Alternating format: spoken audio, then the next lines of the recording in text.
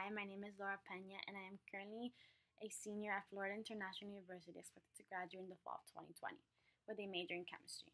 In the last year, I have been volunteering with a local police agency with part of their evidence and crime scene unit. While there, I have learned the different protocols that CSIs perform on a daily basis based off the crime scene that they do. And examples are how they process the crime scene, how they collect evidence, the pictures that they take, the different how they interview um, civilians or victims.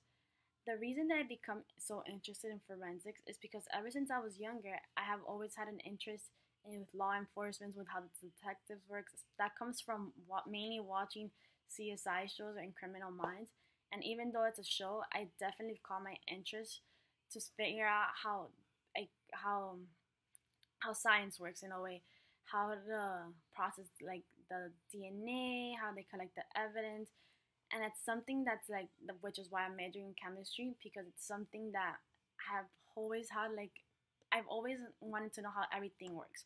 Everything is always made up of something, and I definitely it's like a puzzle for me. I just want to figure out how everything works, which is how CSI kind of works. You kind of figure out like what was done, like what did um the crime that was done, what did the perpetrator left behind, and how do you solve it to fix it and figure out the crime.